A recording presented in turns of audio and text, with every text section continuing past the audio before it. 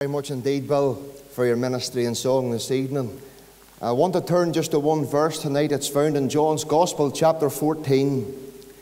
And from John's Gospel, chapter 14 tonight, the Lord wants to speak to us on something. Something tonight that people are searching for, and they cannot find it. Something that people is desperately looking for. And I mean there's people desperately looking for it, but they cannot find it. Something that prosperity doesn't bring. Something tonight that position doesn't achieve. It's even something tonight that religion cannot give. That's right. Something tonight that even religion cannot give. You see, people tonight is searching for this one thing that prosperity cannot bring. No. Something tonight that power cannot achieve. No. Something tonight that religion cannot give. No. Something tonight that money cannot buy. Do you know what people's really searching for tonight? What people really long for tonight, do you know what it is? I thought Bill was going to preach my sermon this evening. What so many people tonight are looking for tonight is peace. Real, lasting, genuine peace. If I had £1 in my pocket for every man or woman that said to me, I would give you my right arm just for a night's peace. Because so many people have been prosperous in the world, but they lived a life without peace. Robin Williams said, I've everything but peace. Position doesn't bring you peace, because Winston Churchill, when he was speaking to Billy Graham in 1954, no less than 9 times, Winston Churchill told Billy Graham, I'm a man without hope, I'm a man without peace. Religion can't bring you peace, dear. There's many people I know, and they fill themselves full of catechisms and creeds, and they get exploded with religion. But deep within the heart, deep within the soul, deep within the mind, there's no peace. And peace is something that money cannot buy. God wants to speak to all of us tonight about peace. Peace that can be yours. Peace that can be yours tonight. Listen, dear, I know that you've been searching for this for a long time, and maybe you too, sir. And there's a longing in your heart for real peace. Do you know where you find it? Let's listen to the words of the Lord Jesus in John 14, verse 27. Listen to what he says. He says, peace I leave with you. Listen to this next line. My peace. Get that? My peace I give unto you. Not as the world giveth, give I unto you. Let not your heart be troubled, neither let it be afraid. Do you know something tonight? That is peace that money cannot buy. That's peace tonight religion cannot give. That's peace this evening that prosperity cannot bring. This is real peace tonight. Man searches for peace. Man longs for an inner peace. But it can't be found. Yes, they're looking for the right thing, but they're looking in the wrong places. Tonight, if you're longing for peace this evening, your search tonight stops, because here it is. The Lord Jesus says, my peace I give unto you. You know, the Lord Jesus Christ tonight, He's the source of all peace. Let me just, for the closing and remainder of this meeting this evening, tell you tonight that this peace that you can have this evening, that it's real peace. Because you see, the Lord Jesus has my peace. This is no ordinary peace that you can have tonight. This is eternal peace. It's real peace tonight because this peace comes from the Lord Jesus. You may say to me, well, George, what is real peace? Do you know what real peace is? Real peace is something that says, all is well, even though my world is turned upside down. Real peace is something that tells us all is well when our world falls apart. Now that's real peace. It's real peace because the Lord Jesus tonight is the source of that peace. Listen, friends, this peace isn't found in any religion. This peace tonight is not found in any church. This peace is found in a person tonight, and the person is the Lord Jesus. You see, He's the source of real peace. My peace. I wonder tonight, are you searching for real peace? Are you searching for something tonight you cannot find? It's your peace. Do you know what real peace really is? Real peace is not being absent from fear. Real peace is not being absent from worries. Real peace is not being absent from problems. Real peace is peace that lies within. Peace within the heart. And the Lord Jesus says to you this evening, stop for a moment. Let me tell you this. My peace I can give to you tonight. My peace will bring peace to your heart. My peace will bring peace to your soul. My peace will bring peace to your mind. Listen, dear, so you long for peace of mind. Thank God there's real peace for the mind tonight. And it's real peace. You know, friend, tonight, this peace, as the Lord Jesus Christ clearly says, it's not a peace that the world gives. You see, the old peace the world gives, it's not peace at all. It's only old bluff. The peace that the world builds upon, the peace that the world gives, is a conditional peace. It's not real peace. And the Lord Jesus says, my peace is real. You see, the world's peace tonight is something that you hope for. It's something that you maybe dream of. It's something that you long for. But it's not peace at all. I know tonight unsaved people tonight enjoy peace. It's only when they are absent from fear. I got a telephone call many years ago from Sandringham Nursing Home on the Guildford Road outside Portadown. It was 12 o'clock at night. Because in there was a wee man dying. A Christian man he was. His name was Reggie Dawson. Reggie took Alzheimer's and he was brought into the home. And there's many a night I would have went into Reggie and prayed with him. And because of the old disease, Reggie was rattling off a whole pile of things that he didn't mean to. But do you see, when I began to read the scriptures to Reggie and when I began to pray with him, tears used to flood his cheeks. Do you want to know why? Because there was real peace within his heart. But this night I got a phone call, George, can you come? Reggie's dying. I went into the wee bedroom.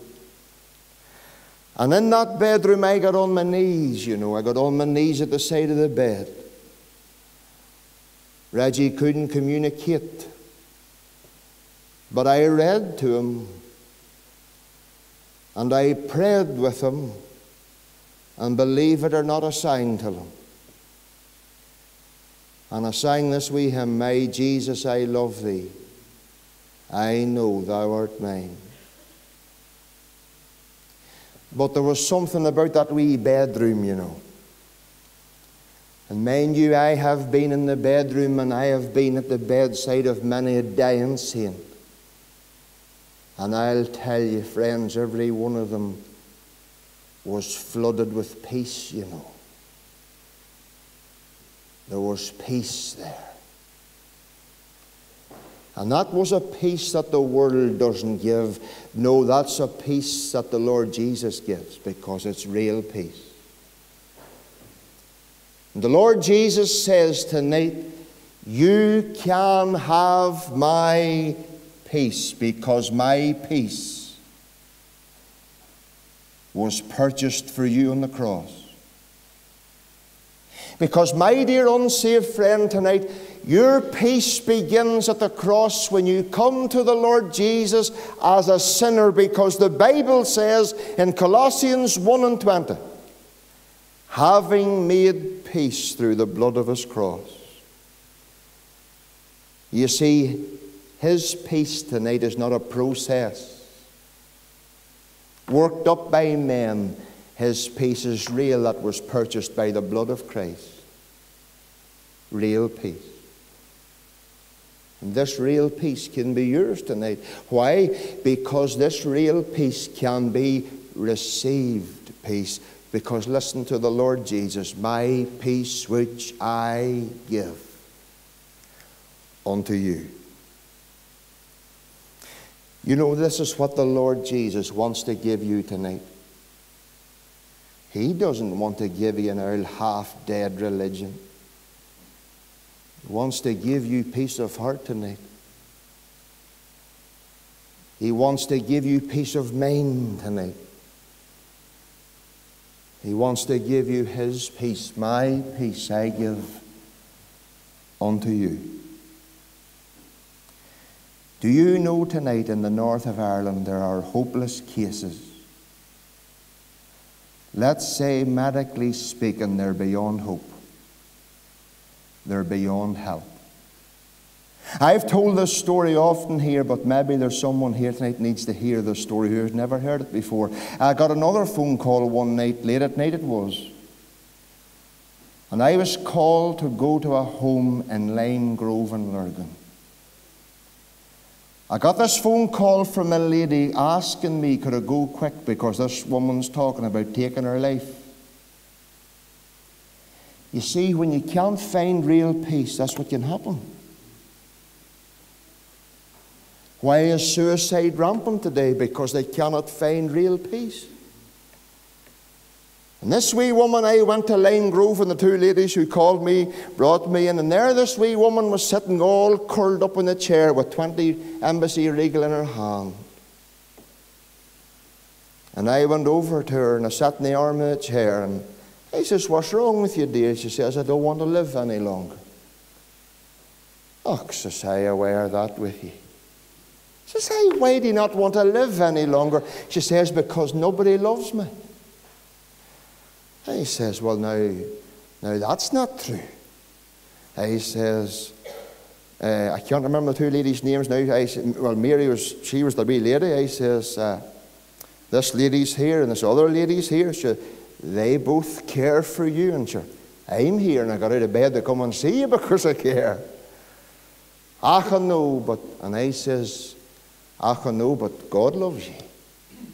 You know what she said to me? God could never love me. Oh, I says, God can love you all right. And I got my wee Bible out and I turned it to John 3:16. And I says, there you are. For God so loved the world. Do you know, friends, that evening in that wee house in Lime Grove, a wee pensioner's bungalow it was. When I explained to her the way of God's salvation and God's love, she was on her knees. She was drunk at this stage. She was on her knees. Show me how I can find him. I got on my knees beside her and I led her to the Lord. I used to hear men talk like this, but I witnessed this at first hand. She got on her knees drunk that night, but I'll tell you this, she got off her knees stone sober. The smell of drink was there, but I'll tell you the change was there. I sat on with her and got a wee cup of tea made for her, and we talked and we got on. And I left the house, it was about 2 o'clock in the morning now, and off I went, and I says, I'll go and see her the next Tuesday night. And I went and seen her, and the transformation in that wee woman was powerful. She says, ever since the night you come, I have known real peace. Well, says I, dear, it wasn't because I come. It's because you've asked the Lord Jesus into your heart, and your sins have been forgiven. Do you know why people has no peace today? Because they haven't their sins forgiven. Sin tonight is man's greatest problem. Sin tonight is your greatest problem, because sin is the cancer of the soul. Sin not only takes the body, sin takes the soul. But the Lord Jesus, because of his death at Calvary, sin is dealt with tonight. And by receiving the Lord Jesus into our hearts and by repenting of our sin, thank God our sins go. His peace comes. 1 month after I led that wee woman to the Lord, she died suddenly. And tonight she's with the Lord. And she could die peacefully, because she received the peace that the Lord Jesus gave her. My peace I give unto you. Will you have this real peace tonight that perhaps someone here has been searching for so long? I'll tell you, friend, where you find it tonight in the Lord Jesus. My peace I give unto you. Not as the world giveth, give I unto you. Let not your heart be troubled, neither let it be afraid. But here's the problem tonight. Even though it's real, and it's very real, even though tonight this peace can be received, too often this peace can be rejected. That day the Lord Jesus, when he died on Calvary's cross, the Bible tells us in Luke 23, 2 thieves were crucified with him. One on the right hand, the other on the left. But the man dying on one side of the Lord Jesus, do you know what he did? He did what I did, and he did what a lot of people in this church service done. He repented of his sin and was sorry and asked the Lord Jesus to forgive him, and so he did. But then there was the other boy. He had the same opportunity because he was in the same distance. He was the same distance from the Lord. He had the same view of him. He was the same distance from the Lord as the other fellow, but he refused and he rejected. You see, one of them thieves died in peace. The other died without peace. You see, one thing about this real peace that the Lord Jesus gives, it's not only a peace that we can enjoy when we're living, it's a peace that we can experience when we're dying. Real peace, that is. That's there for us, not just through our living, but for us all through our dying. Can you say tonight, all is well with my soul? This is the real McCoy tonight we're talking about. This is real peace that you can have. Will you accept it? Will you receive it? The Lord Jesus wants you to know tonight, my peace I will give unto you. All you've got to do is repent of your sins this evening and invite the Lord Jesus to come into your heart. And He'll give you a peace with a capital P. A hope with a capital H. And a life that is eternal. My peace that can be yours. Let's pray. we just turn to Thee now, Lord Jesus, and we thank You tonight for Your love, for the peace that You offer, for the grace that You give. And tonight, Lord, we pray earnestly for those who are without peace, Lord, tonight. And tonight they've been searching for it for so long. We pray that God, the Holy Spirit, through Thy word, Thine own words, will help them to receive that real peace tonight. We pray in Thy name. Amen. Now we're not going to have a close.